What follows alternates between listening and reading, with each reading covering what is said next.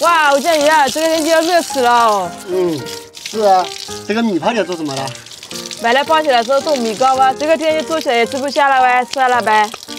那我们拿来做凉虾，我还没吃过嘞。天这么热，是要吃一些红糖凉虾，2块2个喂。然后要麻烦你去帮些什么喂？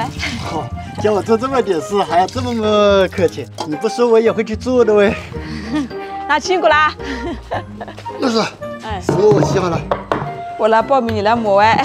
啊，哎，你那点小弟就是做磨2分钟就太累了。那也是，我磨累了还是不是要惯你吗？那还是麻烦你好好添你的米就好了。你看你磨得还挺细的呀。还是你这米加的好。你是干嘛？毕竟哪里学来了呗？这是无师自通哎。这个米磨起来是有点急，要多加一点豌豆粉，再搅拌一下。好，那我就洗一下石磨。好的，小心点手啊。好了，现在拿去煮饭去喽。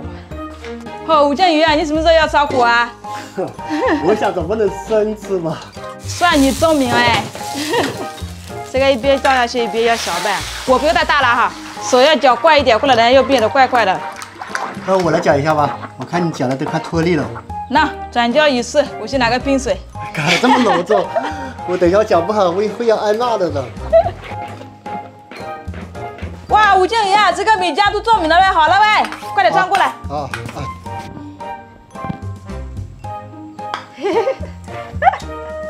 哦，漂亮的呀。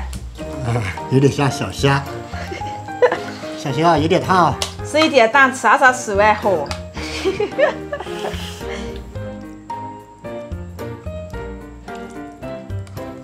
我看这个米家都能做出来好几碗了嘞。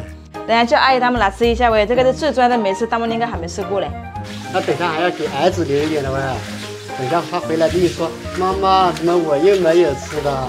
哦，学按照你都会学的哦。我是他老师哎，要学的也是他学我。哼。好了，放这里冰一下，去熬一下红糖，放一点水，再倒一点鸡豆的红糖。这个红糖瓶子没放好，都化掉了。吴建宇，好去叫人了。好嘞，下午茶时间到了，我去叫。你快去啊，人2家都变热虾了哦。好了，去装几碗过来，等下阿姨到了好事了。放一点凉虾，加一点红糖，再放一点桂花。都弄个几碗。